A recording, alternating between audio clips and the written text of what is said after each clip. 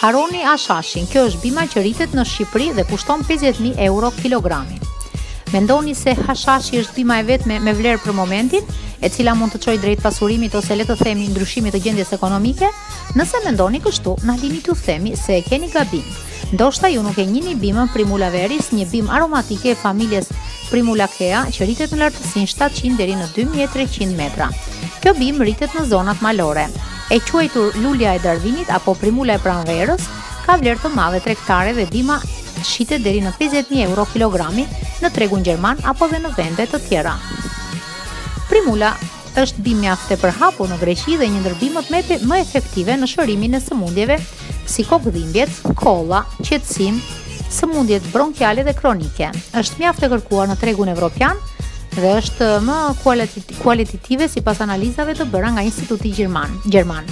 Kjo bimë përmban saponje dhe esencë glukocide, prandaj ka efekt shërues të sëmundjeve të lartë përmendura. Pjesët që përdoren për shërim janë lulja dhe rënjë.